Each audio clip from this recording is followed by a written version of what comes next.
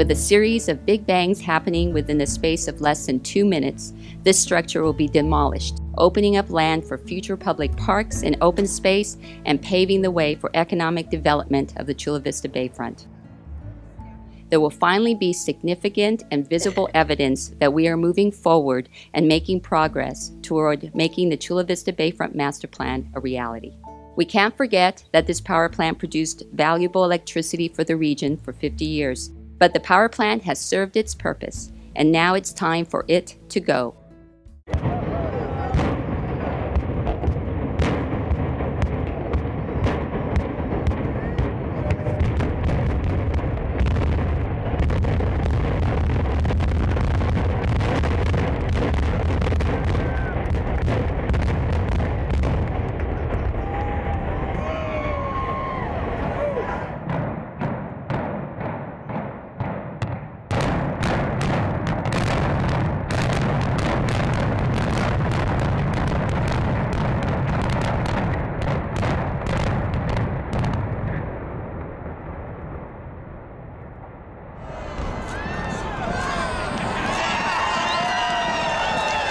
You know, this is just extraordinary. The very fact that we have an opening to our bayfront in this way is probably my favorite word is unprecedented.